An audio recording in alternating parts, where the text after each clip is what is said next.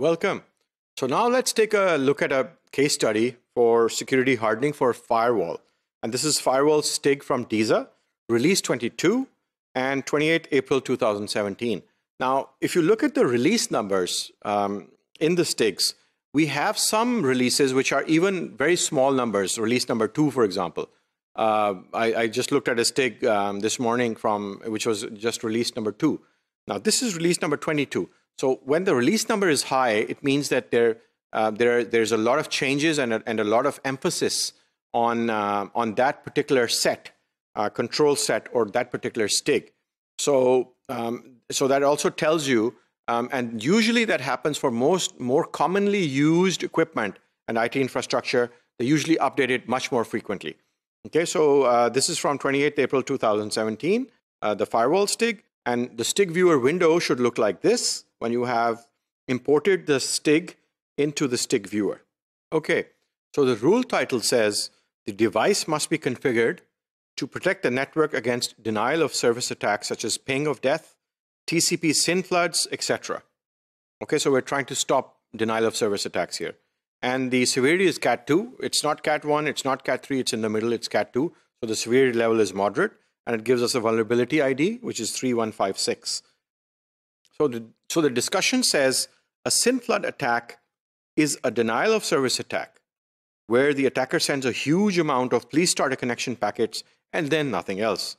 This causes a device being attacked to be overloaded with the open sessions and eventually crashes because there's a processor overload.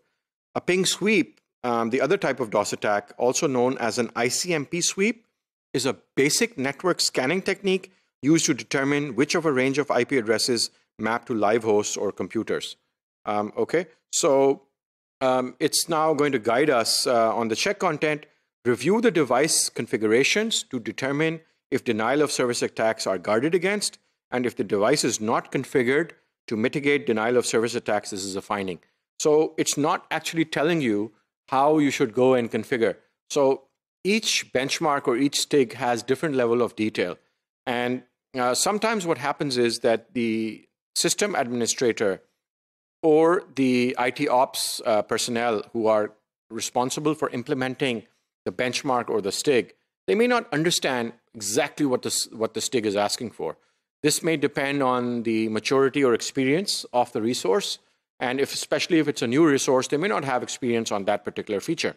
So always, what you should do is that if you look at the STIG or benchmark and you do not understand certain parts, then you should go and spend time on Google and query those particular keywords and phrases which you don't understand. And what this will do is will give you the background and confidence to understand what this control is about, why it's there, how to fix it. And there's tons of information on Google. And obviously, the skill set of the personnel will vary based on the organization and who is responsible for implementing the control.